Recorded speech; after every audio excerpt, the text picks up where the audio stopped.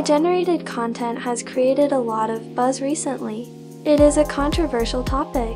Some say AI can, to some extent, inspire people. Others see AI creation nothing different from stealing. As a digital human, I am quite interested in what artists in the real world think. Today, I am joined by Wu Weishan, Director of National Art Museum of China, and we will take a deep dive into this topic. Hi, Mr. Wu. Oh, 你好. Hi, Yuanxi. AI-generated art is quite a controversial topic today. Some say that art is a subjective matter and artworks should reflect artists' thoughts. It seems that merely by aggregating data, AI has forsaken that. Could you share some thoughts on this? 这个元宇宙 The metaverse has created a virtual world which differs significantly from what we've seen and created before. What we create today with technology can be said to have the subjectivity of technology.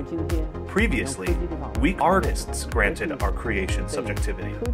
These two types of creation may complement each other. We can also see human artists' impact on the technologically produced subjectivity.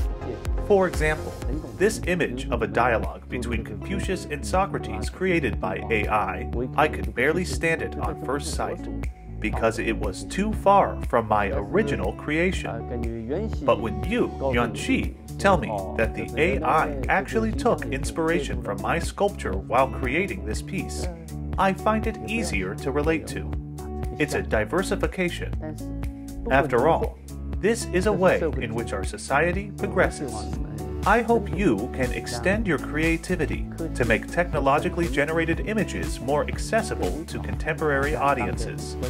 Of course, when you generate these images, you'd better annotate well where you took your inspiration from.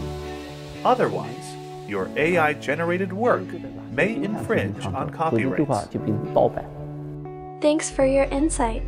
Aside from AI, we have other technologies such as VR and 3D printing that assist today's artists. What do you think about technology's impact on art?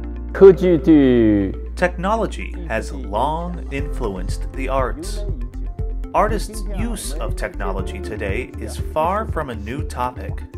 It is rather an inevitable result.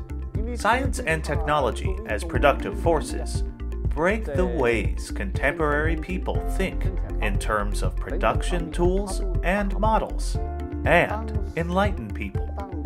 Such enlightenment not only affects the materials and production methods that people use, but has a huge impact on people's lifestyles and values as well.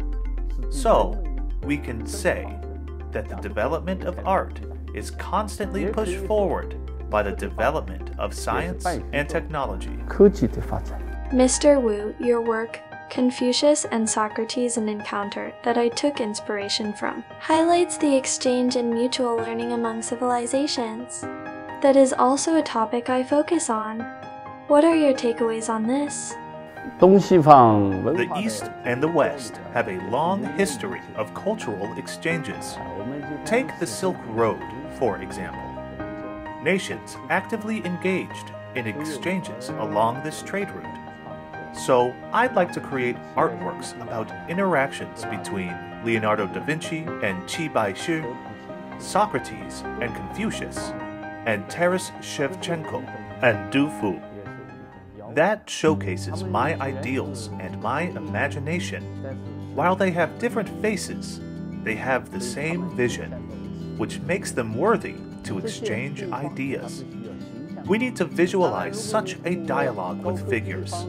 Yet, when you use high tech to create your piece, those figures get distorted. That is unacceptable to me. But, on the other hand, I can tolerate it, since it's synthesized by technology. Technology has created diverse images, which creates a different kind of charm and personality that will always inspire us artists. 会给人们一些启发。